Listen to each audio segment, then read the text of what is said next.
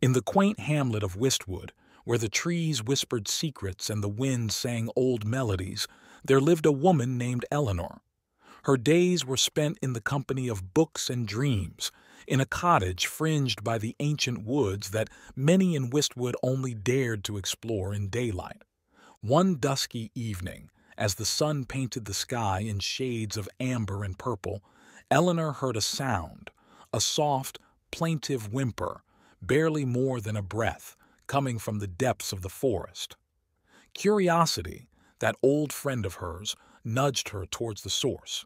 With a lantern in hand, Eleanor followed the sound, her heart thrumming in rhythm with her footsteps. In a small clearing she found it.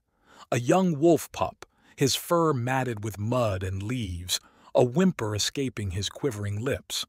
Eleanor, whose heart was as wide as the ocean, couldn't leave the creature to fend for itself. She scooped the pup into her arms, marveling at the strange markings on his fur that shimmered like the night sky, and brought him back to her cottage. The wolf pup, whom she named Orion, was no ordinary creature. Each day, he grew exponentially, his size soon surpassing that of a regular wolf. His eyes glinted with a knowing intelligence, and his fur continued to shimmer with a cosmic luster. Despite his size, Orion was gentle, a guardian cloaked in mystery. Eleanor's days were filled with joy and wonder as she and Orion continued to bond. He was a majestic presence, his sheer size and unique coat a constant source of amazement and affection. Eleanor realized that Orion was not just an ordinary wolf, and she returned to the forest to seek answers. The woods welcomed her like an old friend, leading her deeper into its heart where the air thrummed with ancient magic. In a clearing lit by the glow of fireflies, a mysterious man awaited her. His eyes held the depth of the night sky, and an air of otherworldliness clung to him. He inquired about a small wolf, his voice like a melody from another world. Eleanor, with a mix of reluctance and relief, told him about Orion. The man listened, a gentle smile playing on his lips, as if he had found a lost treasure. "The wolf is not of this realm," he explained. "He belongs to a world beyond, where creatures like him roam the stars." He promised to care for Orion and return him to his rightful home. "In our world, he will resume his vital role, continuing the legacy of his kind," the man said. Eleanor felt a profound sense of responsibility wash over her.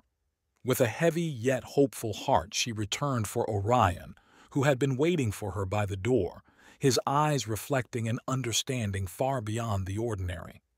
"It's time for you to go home, Orion," she whispered, her voice laced with a mix of sadness and pride. Orion nudged Eleanor gently, as if to acknowledge her feelings and express his gratitude.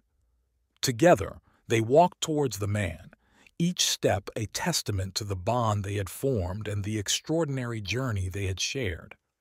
Eleanor could feel the mystical energy emanating from the man, a palpable force of nature that seemed to envelop Orion in a protective embrace.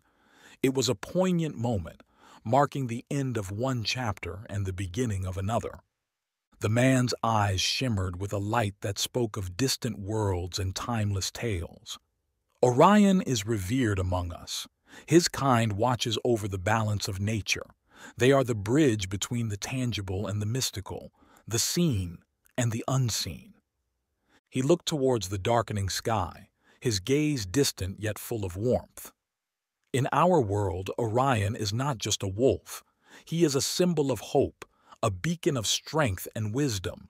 His presence maintains the equilibrium of forces both celestial and terrestrial." With a final, lingering look at Eleanor, Orion, who had become almost a best friend to her, disappeared into the forest, leaving behind a trail of stardust. That night, as Eleanor lay in bed, her mind wandered to the forest, to Orion, and the mysterious man from another realm. She smiled, knowing that somewhere, in a world beyond her reach, Orion was running under starlit skies, wild and free. Even though she missed Orion terribly, she knew he was not destined for this world. The forest whispered outside her window, a lullaby of secrets and magic as Eleanor drifted into dreams where worlds collided and anything was possible.